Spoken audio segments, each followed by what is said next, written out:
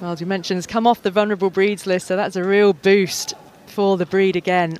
Now, who will be the runner-up? So here we go. Oh, so Group 1 last year, this year Group 2, but Lenore, the Border Collie, only 2.5. I have no doubt we will see her back here again.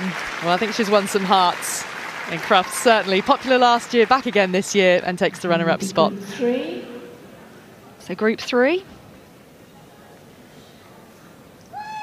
It's going to be the first of our Belgian Shepherds, the Groenendaal.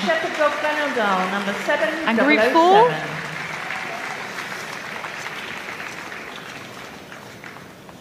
And for Group 4, that beautiful smiling Samoyed coming into the centre of the ring.